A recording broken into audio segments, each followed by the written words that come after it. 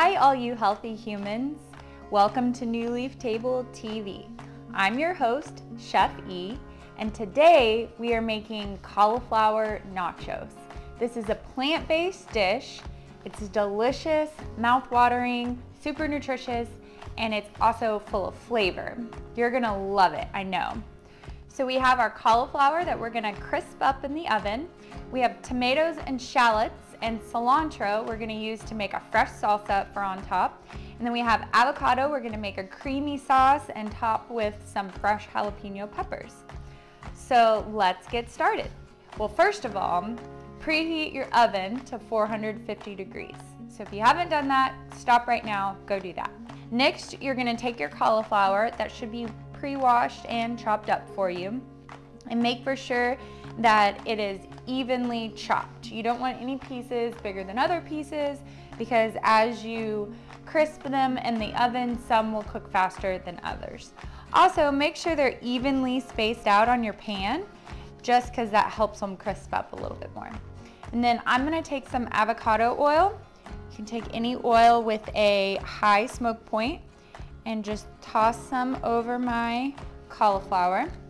I'm also gonna do some sea salt. Y'all know I like Redmond real sea salt, as well as some fresh cracked pepper and some smoked paprika. And then I'll take everything and then just give it a little toss right in my sheet pan. My sheet pan is lined with unbleached parchment paper. You don't necessarily have to line your pan. I just like to because it helps with cleanup at the end. Sometimes it's easier to get in there with your fingers. Give it a good toss so you know it's nice and coated. So just get your hands dirty. Alrighty, make sure it's evenly spaced on your baking sheet. And then we will pop this in the oven.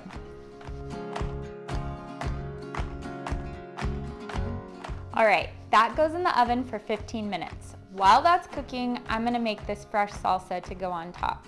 You can also make this salsa ahead of time and leave it in your fridge for about an hour, and it'll absorb all the flavors. I'm gonna use our food processor for just a few ingredients that need to be chopped really fine. If you don't have a food processor, you can definitely just chop them with your good old knife and cutting board. So I'm gonna take my shallot. I cut mine in half because it was rather large. I'm just gonna chop it into thick chunks and throw it on in here. I'm also gonna do half of a jalapeno, and we're gonna save the other half for topping. We like it spicy, so I'm gonna leave the seeds in, but you can definitely take them out. That's where the spice lives. And then I'm gonna do half a bunch of cilantro. Fun fact about cilantro is the stems taste really yummy. So you can go ahead and chop them right on in there because they have really good flavor. Parsley, on the other hand, the stems are bitter, so you don't want to eat those stems. Alrighty, I'm gonna give a few good pulses in my food processor. You might need to scrape down the sides if things get stuck. Smells lovely in there. I hope y'all are smelling it too.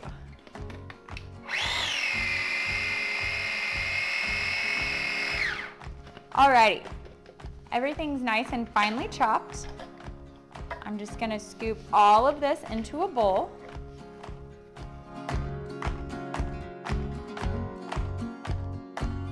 Okay, now I'm gonna chop up my tomatoes to add to my salsa. I'm gonna chop them as fine as I can, but you don't wanna put them in a food processor because they would just turn to mush.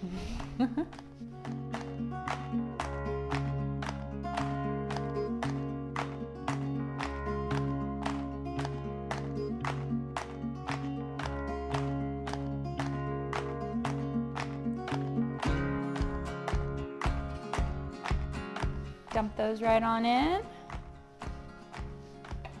Then we are going to chop half of a lime and add the juice. We'll save the rest of our lime for our avocado sauce. Squeeze that right on in there, add some nice vitamin C and lots of bright acid flavor. Now we'll put some cumin and some real sea salt. Y'all know I love Redmond's. A couple good pinches. And then mix it all up.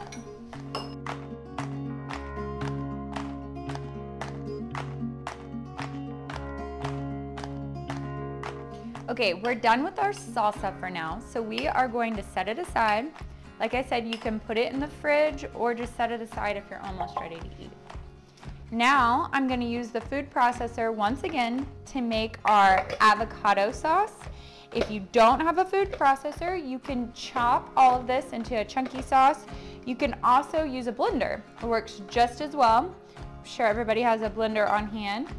Super easy. We're just gonna throw everything in here, let it fly, and make our yummy sauce. So we're gonna do avocado, a whole avocado.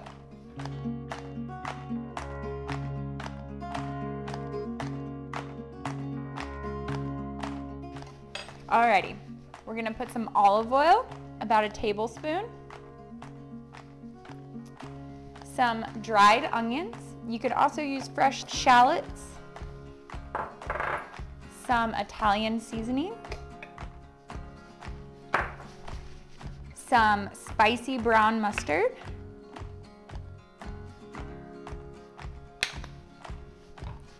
and some hot sauce. I love Frank's. You can use any type that you like. Just make for sure it's sugar and preservative free. Then we will add a little bit of water just for consistency. I might stop, this is about 1/4 of a cup. I might stop and add water as we process.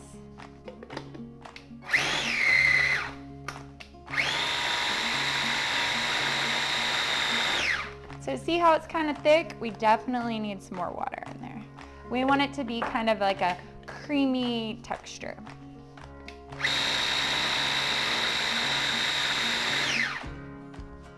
Maybe just a little bit more water.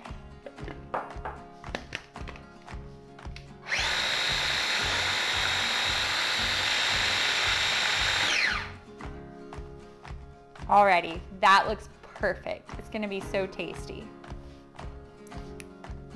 So good.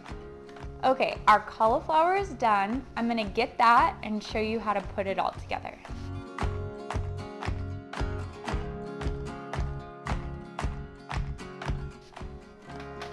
Okay, we have our crispy cauliflower. So let's start with that. Put a layer on the bottom. I'm so excited. This is gonna be so tasty.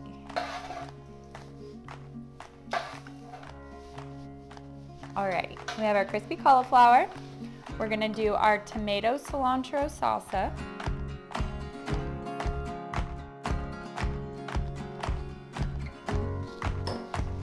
And then we will put some of our avocado creamy sauce on top.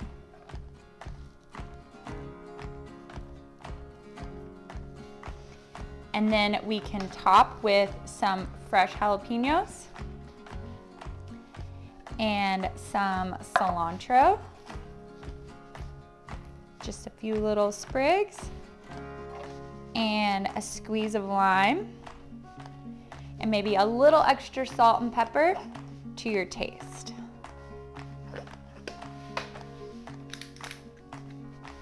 Alrighty, let's give it a try.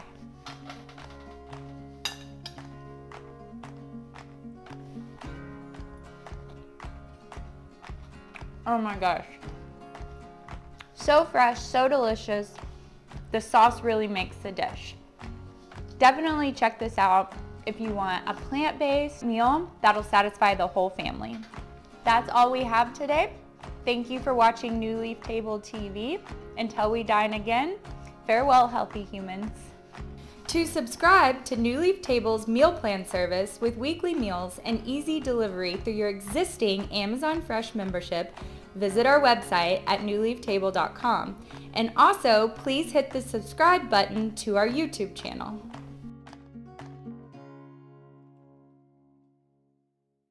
We're gonna make a tomato shallot salsa to go on top, as well as an avocado-based, creamy, I can't think of the name, sauce. I'm gonna get the seed out. And the other side. It's a what? It's a pit. Sorry. I've just been corrected. It is a pit.